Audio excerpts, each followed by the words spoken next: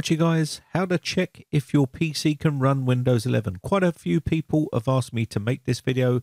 Now, this is the way you can check whether your PC is compatible with Windows 11. You can download Why Not Win 11. It's a little application you can run on your system, and it will basically tell you whether your system is compatible to run Windows 11. Now, Microsoft have their own tool, but they have pulled it from the internet because it was not working correctly. But this tool works pretty well, and I'll show you how it works. So basically, once you run it on your system, you can see here it's given me the OK for TPM version, storage available, secure boot, RAM installed, disk partition type, and so on. It gives you all the criteria that you need to run Windows 11 on your system. So you can see here, boot method, UEFI. If you've got any sort of yellow or red squares on here, then your PC may not be compatible for Windows 11. It will look something like this here. Let me just quickly show you what it looks like on their website. You can see here, boot method, legacy. If you've got legacy mode enabled, it won't work. Okay, you won't be able to install Windows 11. CPU compatibility, if it's not currently listed on the compatible list on Microsoft's website, then it will show up yellow here like it shows you on this image. If you've not got GPT on your system using MBR, then you won't be able to install Windows 11 either. If you're not running Secure Boot, it's not going to work. Next up, I'll leave the links in the video description. I've showed you this before, but quite a few people missed it, so I wanted to bring it up in its own video. But this is the Windows 11 supported list for AMD processors. If your processor is not listed on this list, then it's not going to be compatible with Windows 11 as of right now. So that is the biggest problem you've got here. So if you've got a first generation Ryzen processor, i.e. Zen 1, they are not compatible with Windows 11 as of yet. Also, there's a supported list for Intel processors here. And yes, I know quite a few people are concerned about their processors not being listed here. If it's not listed as of yet, it will not be compatible with Windows 11. Now you can see it only goes up to 8th generation Intel processors here. Anything older than this, it will not be compatible with Windows 11 as of yet. If you look at the system requirements, you can see here, which is a bit silly, 1 gigahertz or faster, 2 or more cores. Well, they will be super old chips, and of course they're not supported. So why they've made it like that, I don't know. The RAM is 4 gigabytes. I would recommend 6 or up. Storage, 64 gigabytes or larger storage. UEFI and Secure Boot capable. That means you have to have those enabled on the BIOS, otherwise it will not install. TPM, which is your Trusted Platform Module version 2.0, you have to have that. If you don't have it, it's not going to allow you to install Windows 11. Graphics card, it's got compatible with DirectX 12 or later with WDDM 2.0 driver, and you've got your display on there as well. And basically that is it.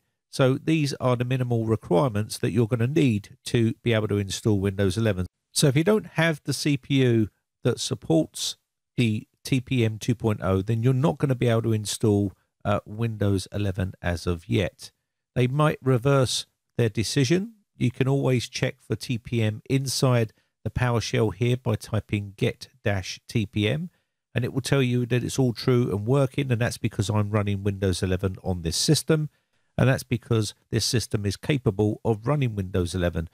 Now, you can also do some checks here, which I've showed you before. Let me just quickly show you this one here. Going down to the search and type in TPM and .msc, and you can open this up, and it will tell you everything is running fine and working because we've got it all enabled, and you can see we're running Windows 11 here. So you will need to enable those in the BIOS. I'll show you that right at the very end of the video. I've shown you that already, but I want to add it in this video so it's all in one video, so you can basically get yours up and running if you are compatible with the requirements there. So let's go ahead here and quickly type in here system information. If you want to find out what CPU you've got, you can type system information in the search here. The criteria you need here is the CPU. Now, if you've got an AMD second gen or third generation like Zen 2, Zen 3, you'll be fine. Also, you can see here the CPU is listed here. Now, the way to find out whether it's what generation it is the very first number on the CPU for Intel processors. You can see this is a 10th generation because it starts with 10. If it starts with 8 or 7, that'll be 8th generation, 7th generation, and so on. Anything below 8 will not run at Windows 11. Now, the BIOS mode also needs to be UEFI, and you need to have Secure Boot enabled, and you need to have CSM support disabled on there, which is for your legacy support. That needs to be disabled for you to be able to run Windows 11. Now, what happens if you don't have TPM 2.0? Well, if your motherboard does support it, and it does have a little port on the board for you to slot in a TPM module like these, then you can pick these up pretty cheaply. Now, you have to buy the right one for your motherboard, and your motherboard must support it. Now, you shouldn't be paying any more than £8 to £15 for these particular types of TPM modules for your motherboard. They're not worth any more than that. There's people already buying these up and price gouging people by making them worth £100 and £150. I've seen the prices going up for ridiculous prices. And how much is it worth to you to buy one of these to get your Windows 11 installed on the system? There is no guarantee that it's going to work anyway. So this is a typical motherboard that doesn't support TPM 2.0, but you can see here there is a header on the board here which you can use to put one of those modules on. And then what you'd need to do is put the module onto the motherboard here, and you would need to then go into the BIOS and enable all of those features in the BIOS. You can check the motherboard manufacturer manual. You can download those from the website, and it should tell you whether your motherboard does have a TPM header on the board here. You can then go and buy the correct TPM module if you can find one, and don't overpay because people are buying these up and price gouging. Now, also, I've read in the comment section that some people have said they've gone to the Windows Insider program with an unsupported CPU and managed to download and install Windows 11 and installed it on their system with an unsupported CPU. Now, I read an article somewhere, so I don't know how true this is, but someone said in that article that Microsoft have relaxed the requirements, the system requirements, so you can run Windows Insider program dev version of Windows 11 on your system so you can test it and have a play with it. But when it comes to the final release, it will require TPM 2.0. So my only concern here is if this is true and it's on your main system and you then lose the ability to roll back, what's going to happen? You're going to have to probably end up doing a fresh install. So be careful if that is the case and you are running this on your main computer, hoping that it's going to stay that way. I don't know the whole ins and outs of it. I don't know whether they're going to allow you to use it and continue to use it, but we'll have to wait and see. But that is that in a nutshell. Also, you're going to need to enable this feature. I've shown you this before, but I wanted to add it in this video so people know. Secure boot mode needs to be on. You need to enable this feature. And also what you need to do here, this is for an Intel processor, and the same thing will go for an AMD processor. Inside the settings and miscellaneous here, you will see an option here for Intel Platform Trusted Technology, PTT, and you need to enable this feature. This needs to be enabled. And also in the trusted computing here, you need to go inside here, and there's an option inside here that you need to enable as well. This is what we could see in our PowerShell when we did that command. It showed all this information to say it's enabled. But you can see here TPM 2.0 device found, and it's turned on. Security device support is enabled.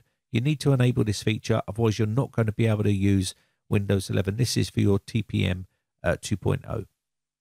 And the same thing goes for the CSM support. This needs to be disabled on AMD systems and also Intel systems. So you need to make sure that Secure Boot is on, TSM support is disabled, and you need to enable the PTT, and also you need to enable the TPM 2.0. For AMD BIOSes, it's called FTPM, and you need to enable that version in there. It will be under the trusted computing section. I've showed you that in a previous video. I'm not going to show it in this one, but basically you just have to replicate the same things in there apart from PTT. Anyway, I think that's going to be about it. That's basically how to check if your PC can run Windows 11. I will leave all the links and information in the video description to help you check whether your system is compatible. Remember, Microsoft make changes all the time, and they can make some allowances and changes to some of the CPU lists that you see there as of today. So bear that in mind in the future if you're watching this video. Now remember, Microsoft have the power to make changes to their system requirements, and they can do that at any time. So we just have to give them time, and they may actually make allowances for slightly older CPUs like the 7th generation and so on. So we just have to wait and see what the end results are. Anyway, but that said, my name has been Brian from briteccomputers.co.uk. A big shout out to all my YouTube members who have joined my YouTube members group. I really do appreciate the support.